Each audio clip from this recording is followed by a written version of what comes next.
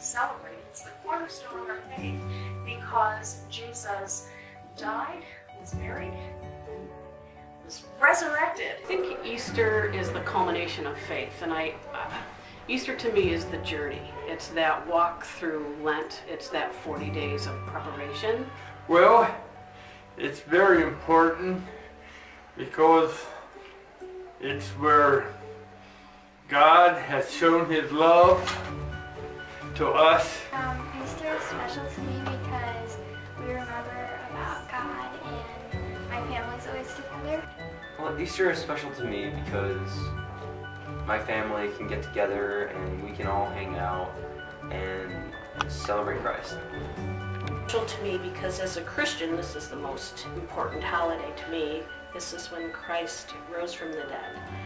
But as a person, this is a very special time as a family. We gather together, have a huge Easter dinner. Her mom makes ham. Family, friends.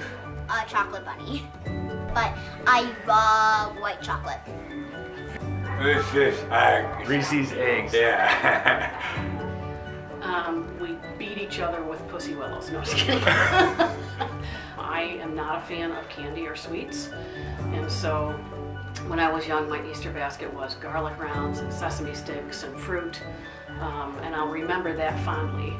A huge Easter egg hunt where I've fed, it's up to 400 eggs now every year, but it's so important to me. Keeping friends and family close to my heart is... Everybody in their Easter bonnets and wearing Easter dresses, and the men dressed up so nicely. It was just always in the flowers all over.